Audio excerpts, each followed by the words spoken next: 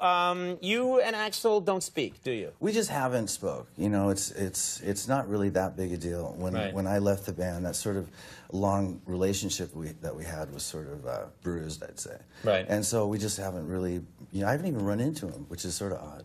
You've tried to contact him, is that right? I have. I sent him some Christmas cards over the years. I would love to see your Christmas card. Well, Happy holidays from Slash. Yeah, right. But you know. And you tried to go see a Guns N' Roses, the new incarnation of Guns N' Roses. You tried to see that show a few years ago, and what happened? I went down to the Joint in Las Vegas. I knew that Guns was playing. I thought this will be interesting. You know, New Year's Eve. And me and the missus went down there, and management had made it so that nobody would let me in.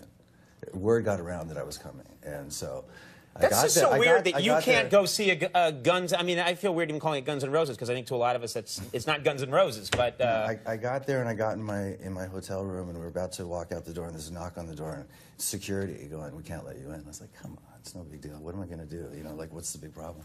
And they said, "No, we've got strict orders not to let you back." But it wasn't an Axl thing. I always stress that. It was management who thought, thought that it would probably be bad for the show if I sort of showed up. It might distract Axl from what he was doing or whatever. Right.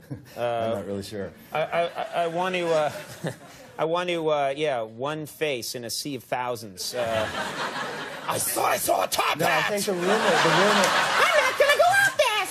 Yeah, the rumor was that I brought my guitar, brought my top hat, and I was going to get on stage. The rumor is that you were and brought sabotage the act, which, you know, obviously I wasn't going to do. I just wanted to sort of stand in the front of the stage and see Guns N' Roses for the first time ever, because I've always seen it from the other side. Right. You know? Yeah, I completely understand.